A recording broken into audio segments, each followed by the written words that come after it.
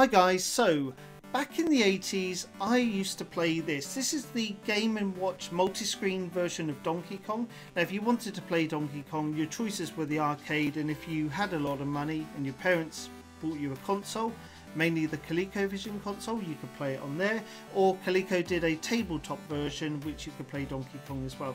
Nintendo had a bit of a niche market with these Game & Watches. I was super excited to see this on eBay, so I snapped it up, brought it home, and today we're going to unbox it and just see exactly what we've got inside. So as I said, I actually did acquire this from eBay. One thing that also appealed to me was that it actually had the original price on, and if you go on Google, that store is still around. I was actually amazed about that. So this is the front of the box, the side of the box, so it's a DK52, and it's in pretty damn good condition, to be honest with you. There you go. I do recall some versions of this box having other models available for the Game & Watch, but that's not the case on here. So yeah, pretty damn good packaging. Let's just open it up. So see if there's anything else. There's nothing else there at the moment. And this is the styrofoam that came in here. This compartment I actually believe were the original batteries that Nintendo supplied. We'll get to the Game & Watch in a minute. So styrofoam is quite good. Obviously you would push it out, not do what I've just done. Now this here, these are baby stickers. So basically the battery compartment on the back was quite easy to take off, also very easy to lose. So to prevent children from opening the cover, place the seal over the battery cover to prevent babies from removing and eating the batteries, which obviously must have been a problem for somebody at some point in their lives, but it wasn't actually a problem for me, so I didn't have that issue at all. Game & Watch instructions, again pretty good condition. So you've got the contents, what the screen is, so it opens up, how to insert the batteries, set alarm, because this was a Game & Watch, so essentially you put the batteries in, you kept them in there forever until the thing died. And I seem to remember my Game & Watch lasting well over a year.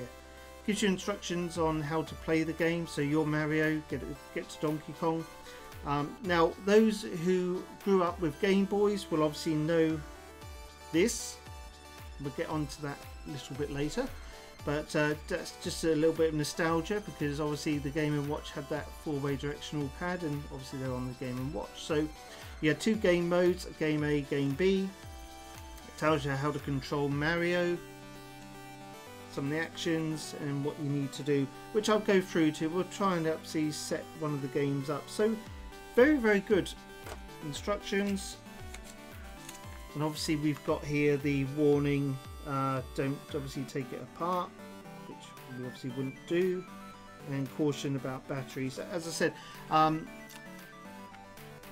there's no batteries in this one here, so this is the serial number, this is your battery compartment. Again, it looks all nice and clean, no dramas at all.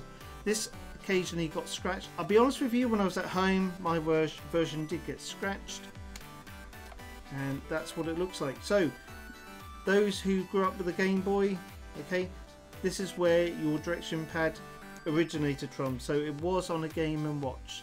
You've got your Game A, Game B and the time. So I think the first thing to do is get the batteries in. Luckily I do have some spares. The battery cover, absolutely essential that you have the battery cover, because they are quite easy to remove. The sticker would probably help. And the first thing you do is when you turn it on, you actually see all the graphics on the characters, so all their actions, including the Donkey Kong as well. So from here you could set the time, Game A, Game B. You can also set an alarm, and you can also reset it as well. So let's try Game A, shall we? Let's go for Game A. Let's see if I can remember how to do this. The platforms here you can't jump up, but obviously anywhere with a gap you can. brings back memories. Obviously it's not exactly like the arcade, but it was the closest thing that you could get, and certainly for me, because as I said, it was certainly not super rich when I was growing up. I mean, this was about £16 according to the little form. Was just the little sticker, the price sticker. So use the action button to get him up there. There we are. And then what you're meant to do is jump somehow.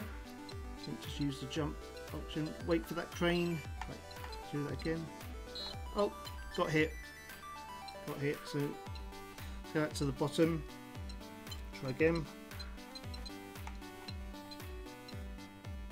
This is my first go, by the way, so do give me a bit of a break, won't you, please? No hammer, so obviously not dead on arcade perfect, but it was the closest thing you could get. There you go. Just wait for this. Oh, missed it. Damn, I pressed the jump button too quickly. Jump up.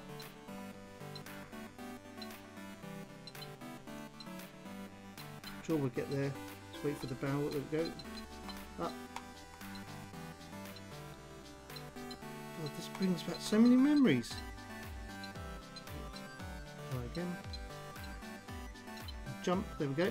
So you jumped, and then you remove a lock, and then it takes you back to the beginning. So you go back up.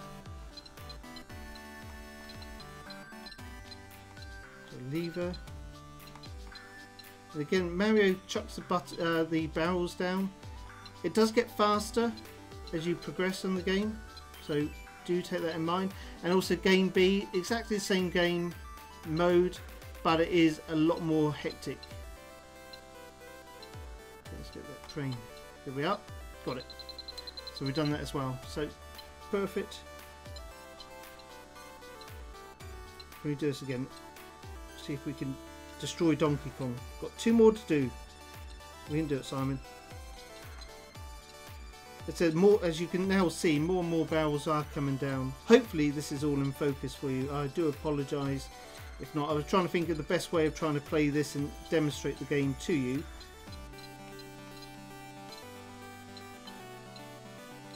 I can't get up there yet. I'll get rid of that barrel. Oops. Ah, sugar. Ah, damn. Okay, I never completed it, I'm afraid. But I've got 2, so for a first try, that's not too bad. Closes up like this. And as I said, it has got an alarm. So once you set your time, you set your alarm. And it just kept going for months and months and months. In fact, I seem to remember it went on for a good year or so. The one thing you do need to be aware of as well is obviously batteries do tend to leak. So don't store it in one location and then forget about it. So if you are going to put it away, then take the batteries, cover it out. Otherwise, this is in pretty damn good condition, so I actually quite like this. So I wanted to share this nostalgia with you because it's quite nice going back to the items that I originally grew up, and to see one boxed is quite a bit of a rare find for me, so I was very, very pleased to get this. And that's what I really wanted to share with you. So if you loved the video, please give it a thumbs up, and any feedback you've got, please put in the comment section below, especially if you did own one of these or any type of Game & Watch, because I would like to start maybe collecting these. Feel free to subscribe if you want to see more content like this on my channel, and as always, I will see you on the very next video.